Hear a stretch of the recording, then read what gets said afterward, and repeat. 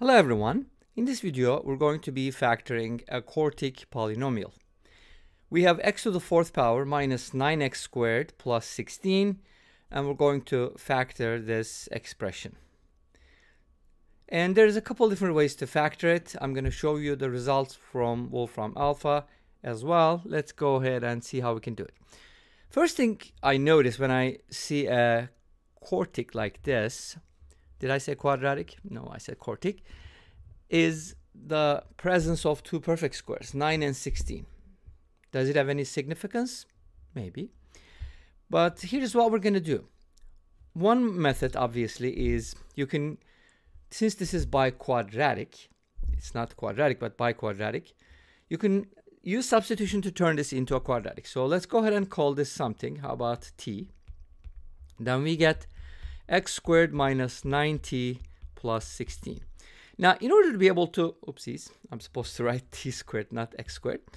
So in order to be able to factor this, obviously, we can do a couple different things. We can solve this as a quadratic equation because the roots are going to give us the factors, factor theorem, right? For example, if t minus a is a factor, then t equals a is a root, and vice versa. Make sense? So let's go ahead and solve this as a quadratic equation. That's easy, right? From here, we get t equals negative b plus minus the square root of b squared, which is 81, minus 4ac, which is 64, right? 4 times 16 divided by 2. That's going to be an irrational number, 9 plus minus the square root of 17 divided by 2. So one thing about square root of 17, it's definitely less than 9, right?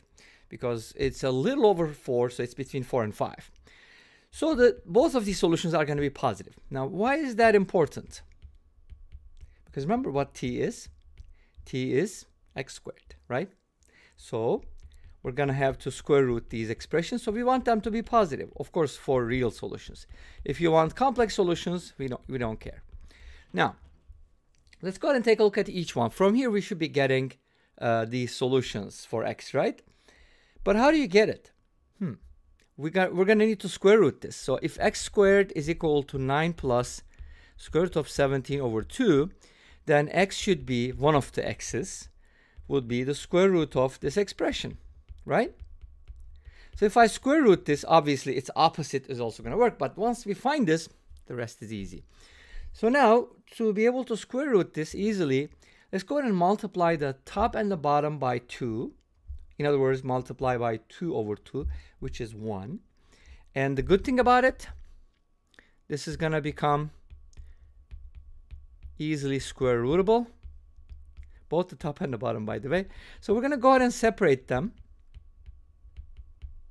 And then square root of 4 is obviously 2. Now, the denominator is good, but what about the numerator? Well, the numerator can be written as follows. Notice that 18 is 17 plus 1, and 17 is 1 times 17. So what I mean by that is we're basically looking for two numbers whose product is 17 and whose sum is 18. Does it remind you the trinomials, the trinomial method? So we can write it as follows. X equals 17 plus 2 root 17 plus 1 and the square root of that, and that's divided by 2. Now, this is the square root of 17 plus square root of 1, which is 1 squared inside the radical. And since this is a positive quantity, it's just going to become square root of 17 plus 1 over 2. Did that make sense? So if you square this expression, you should be getting 9 plus root 17 over 2. And you indeed do, if you test it out. So one of the x's, that's called that x sub 1, and x sub 2 is going to be the opposite of this number, of course. And then if you do the same thing, exact same thing for the 9 minus root 17, you're going to get x squared equals the square root of 9 minus 2 root 17, 9 plus root, sorry, what am I talking about? 9 minus root 17 over 2. So the square root of 9 minus root 17 over 2. And then from here, you should be getting the x values, one of the x values as same thing pretty much, except it's going to be root 17 minus 1 over 2. let's call this x sub 3, and then x sub 4 is going to be the opposite of this number, which is negative root 17 minus plus 1 over 2. So we got 4 solutions. Let's pay attention to them. This one, this one, this one, and this one. So this should allow us to factor it over the irrationals. We'll take a look at that in the end. But here's what I'd like to do. I want to be able to factor this into 2 polynomials such that all the coefficients are rational numbers. I don't want to use irrationals. We can do both, but I want to go ahead and factor it. Like, for example, if I have x squared minus 4, I can factor it as x plus 2, x minus 2, and notice that all the coefficients are rationals. Make sense? Okay. But if you had x squared minus 5, you wouldn't be able to do that, right? That's a different story because square root of 5 is going to be irrational. So that's what I mean by that. And here's one thing we can do. We can go ahead and pair these up a little differently. For example, I can go ahead and pair up this number, x sub 1, with maybe x sub 3, like this, and then make a new quadratic, right?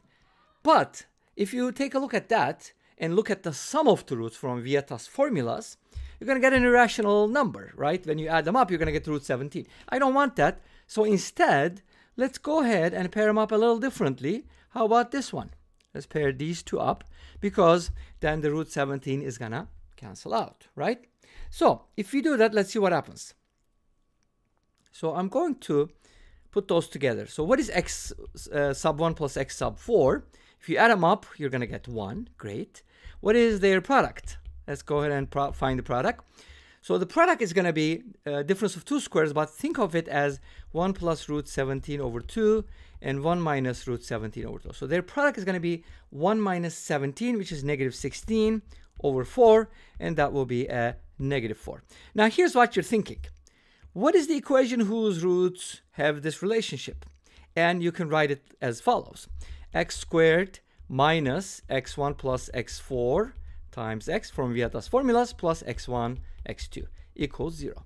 So your solution or your equation is going to be x squared minus x minus 4 equals 0. So that's one of the factors. Make sense? Because we got it from the original Quartic. Since we pair these up, now we're going to need to pair these 2 up and do the exact same thing. And guess what? You're going to get another quadratic. I'll show you what it is because we already have the results. So being lazy here, ta-da. Okay, so we got x squared minus x minus 4, and notice that the other factor is x squared plus x minus 4, which is formed by the other roots. You also notice that there's a different way of factorizing or factoring, British people say factorize, factoring this over the splitting field, and you can find this on Wolfram Alpha if you enter it. Anyways, it's factored over the set of irrationals, or the splitting field of square root of 17. Anyways, so you can basically factor. This is the goal. This was my goal, basically. I was trying to get 2 factors like this. But isn't there another way to factor this? Yes, and that will be the second method. So let's go ahead and take a look at the second method. So for my second method, what was the expression? X to the 4th minus 9x squared plus 16. We're going to write this as difference of 2 squares. So I'm going to use this one and this one. So x to the 4th minus 8x squared plus 16 is a perfect square. How do I know that? I take the square root of 16 and double it. That gives me 2ab. And I put it in the middle and I get a perfect square. And this is perfect because all you have to do is subtract x squared from this to get negative 9x squared. And this does the trick. So you now have x squared minus 4 squared minus x squared. And now you can factor this by using difference of 2 squares. X squared minus 4 plus x and x squared minus 4 minus x. Or you can switch these around and write it as x squared plus x minus 4, which is in standard form, and x squared minus x minus 4. As before, it's going to give you, obviously, the exact same thing.